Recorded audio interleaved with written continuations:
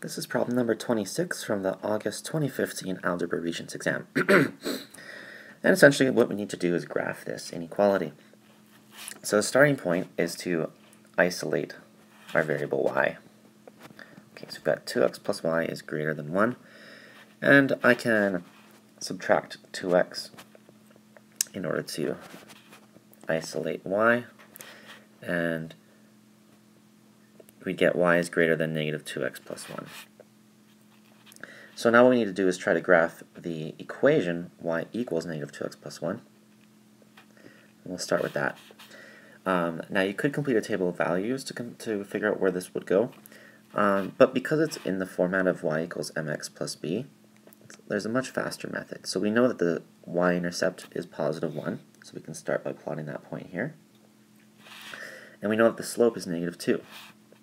And that means we're going to have a rise of negative 2 and a run of 1. So that means we're going to be going down 2 and to the right 1. And then again, down 2, right 1, down 2, right 1, and so on. And you could even go in the other direction as well. Alright, so I'm just going to connect these guys with a line here. There we go. And we should always, of course, add our arrows at the end here.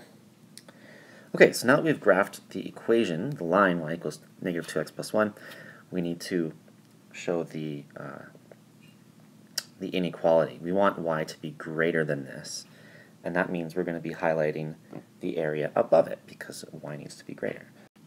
However, it's also important to notice that it's greater but not equal to. Whoops. So actually, no, I am going to get rid of that. So actually, the fact that I drew a solid line for that graph is wrong. So I'm just going to get that out of the way. And because we don't want that line to be part of the solution, we need to draw a dotted line instead. And that represents the fact that it doesn't include what's along that line. Okay, and then again, since it's greater than, that means we're going to highlight the area above it, but not including that line. Okay, and that's all for this video. Thanks for visiting JD's Regents Preparation.